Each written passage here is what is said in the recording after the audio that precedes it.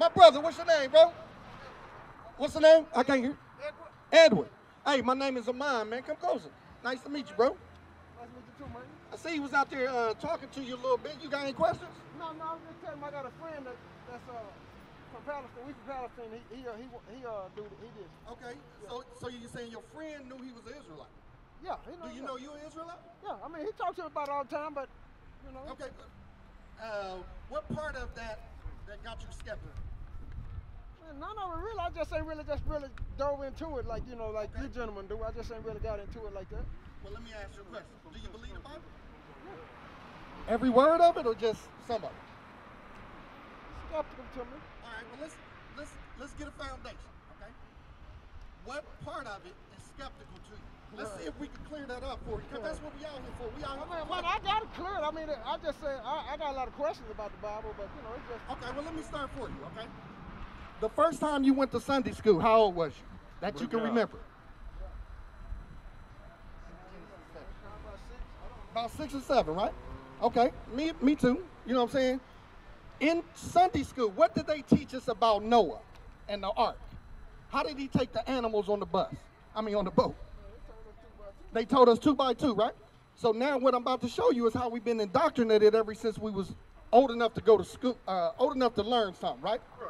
Because they teach you opposite of what the Bible says. Now we're going to read the Bible and see what it says, okay? Read verse 1. Genesis chapter 7 and verse 1. And the Lord said unto Noah. Who is the Lord speaking to? And the Lord said unto Noah, read. Come thou and all thy house into the ark. So the Most High God told Noah and his house, that means his family, right? To come into the ark. You with me? Stay with me. Read verse 2. Verse 2. Of every clean beast thou shalt take to thee by sevens. By how many? By sevens. What did they teach us in church? By 2s, right? But the Bible clearly says by how many? By sevens. So if the Bible says by 7s and we was taught 2s, something wrong with that picture, right? Now, I'm going to ask you this question. Do you see your nationality on this side? What race of people do you come from? Watch this. Give me Genesis 49. I'm going to start from the beginning, bro. On this side of the line is what the Bible calls us.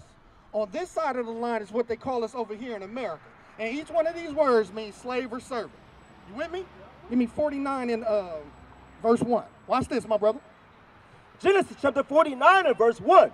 And Jacob called unto his sons. Now, little Bible history. Do you know who Jacob is? Yeah. Who is Jacob? Let me refresh your memory. Jacob is the forefather of the 12 tribes of Israel, right? So read it again. And Jacob called unto his sons and said, Gather yourselves together, that I may tell you that which shall befall you in the last days. So God is telling, through Jacob, he's going to tell his 12 sons where they going to be at in the last days, okay? So, to keep that in mind, go to Exodus chapter 2.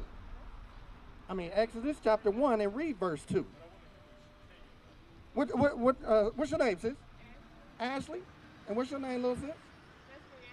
Okay, do y'all know we up here teaching, thus saith the Lord, your nationality is written in the Bible. This is not a religious book, this is a history book. But you look like you gotta go somewhere, right? Yeah. Hang on for a minute. Let's get the true image of Christ first. Can I ask you, sis? My man, you can answer too. Which one of these pictures was we taught was Christ? We always taught the white side. The white one, right?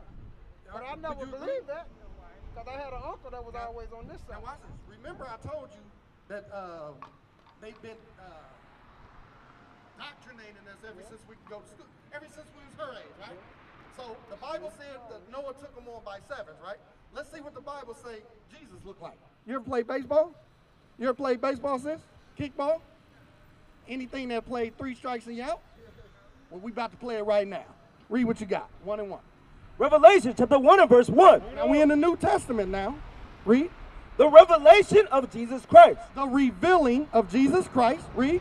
Which God gave unto him to show unto his servants things which must shortly come to pass. Read. And he, verse 14.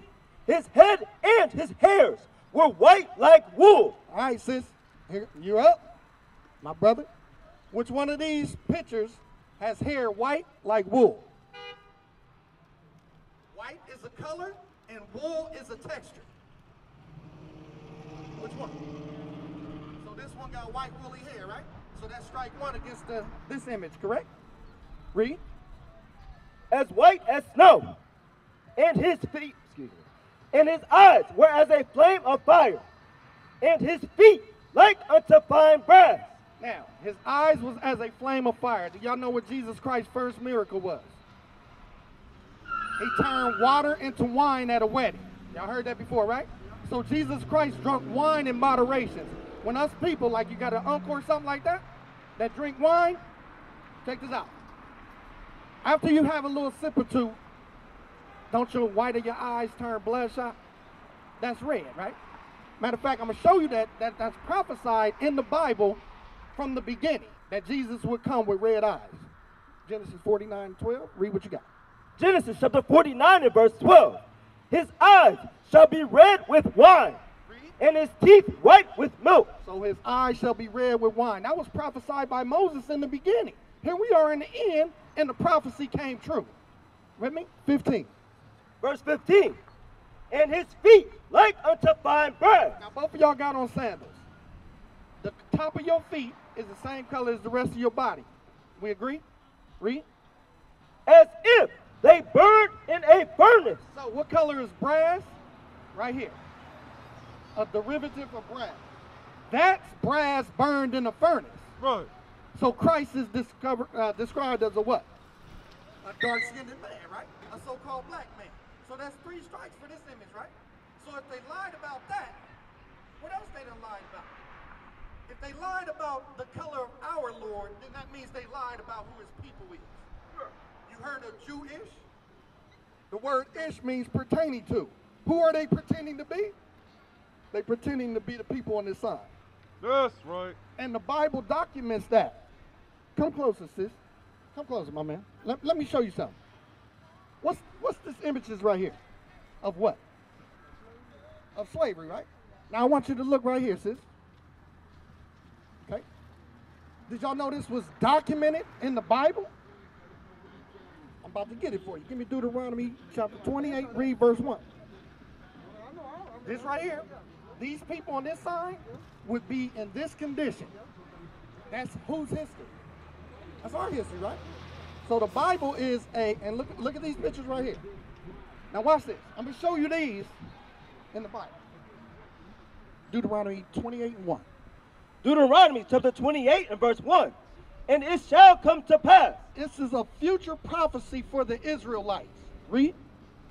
If thou shalt hearken diligently unto the voice of the Lord thy God. Now this is a promise also. God said if you hearken diligently, read. To observe and to do all his commandments, which I command thee this day, that the Lord thy God will set thee on high above all nations. God said if you repent today and keep the commandments, he going to set you on high above all nations, right? Let's get the flip side. 15. Verse 15. But it shall come to pass, if thou wilt not hearken unto the voice of the Lord thy God, to observe to do all his commandments and his statutes, which I command thee this day, that all these curses, What? that all these curses shall come upon thee and overtake thee. Now, I'm going to ask both of y'all, is a curse a good thing or a bad thing? God said to you today, if you don't keep his commandments, all these curses would come on you, right? So let's see if this happened to the so-called white man, Jewish man, or did it happen to the so-called Negro, right? Give me 16. Verse 16. Cursed shalt thou be in the city, and cursed shalt thou be in the field. What city are we in right now? This is Dallas, right? Look around. You got crime, you got trash. Rats don't even live in trash. That is a curse. In every city in America, in the ghettos, who do you find there? God's people, the Israelites. Read 46 real quick. Verse 46. and they shall be upon thee for a sign and for a wonder, and upon thy seed forever. God said through Moses, these curses going to be on his chosen people for a sign. How do you know you at Oprah's beauty supply house? Because of the sign, right? So these signs are going to be on God's chosen people so they'll know who they are at the end time, which is now, right? Let's get some more signs. Give me 17. Verse 17, cursed shall be thy basket and thy store. Verse 16, cursed shalt thou be in the city, and cursed shalt thou be in the field. Back in slavery, we was cursed in the field. Sugarcane, cotton. If we didn't pull enough rubber, they cut our hands off. Right. That's a curse. And that only happened to who? Did it happen to black people? My parents is black. I can't catch an airplane to a place called black. It happened to who? Read Deuteronomy 28:1 again. Deuteronomy chapter 1 and verse 1. These be the words which Moses spake unto all Israel. Spake to who? Unto all Israel. Moses spoke these words to Israel. He said, these curses going to be on you for a sign. Back then, it was in the field. Today, it's in the job field. Right. You got a job? Where you work at, sir? You work at where? Wyndham. Who owns that hotel? Mr. Wendell. So guess what? You in his field. He pay your check, right? Yeah. That's cursed in the field. You know what I'm saying? We got people that went to college 4 years to be doctors and come out being truck drivers. That's a curse. Because we the first ones fired, last ones hired, right? Do you agree, sis? So, do y'all understand how we the Israelites according to the Bible? Okay. So, if you understand, all right, before you go, I want you to listen to this. Now that you know you Israel, right? You too, sis. Read that. Deuteronomy chapter 10 and verse 12. And now, Israel, now that y'all know y'all Israelites, what doth the Lord thy God require of thee? It's a requirement. You can't run around here talking about, I'm an Israelite, and don't do nothing. Read. But to fear the Lord thy God. How do you fear the Lord thy God? You know? Read. To walk in all his ways. Read. And to love him. And to serve the Lord thy God with all thy heart and with all thy soul. Here's the point. Read. To keep the commandments of the Lord. To keep God's commandments, right? One commandment that you're breaking right now, give me Leviticus 26:1. What's around your wrist? A piece of jewelry, right? But what does that jewelry represent? That's right. So you know that's idolatry, correct? Watch this, what God say, a commandment that you got to start keeping now that you know you're Israelite. Read. Leviticus chapter 26 and verse 1. Ye shall make you no idols, nor graven image, neither shall ye neither rear you up a standing image, neither shall you set up any image of stone in your land. So in other words, bro, if you know you're an Israelite and you want to keep God's commandments, the way to repent is to take that off and throw it away. Right. The chain and stuff is fine, but the idolatry part gotta go. You understand that? So, bro, another thing, Zephaniah 2:1. Another thing that you gotta do, bro, in your repentance, because repentance is a process. Yeah. You ain't gonna start keeping all 613 commandments in one day. You gotta know what they are, right? Read what you got. Zephaniah chapter 2 and verse 1. Here you go. Gather yourselves together. Yea, gather together, O nation not desired. We the nation that's undesired. That's why we getting killed in the streets. You know why? Because we don't gather ourselves together to learn God's laws.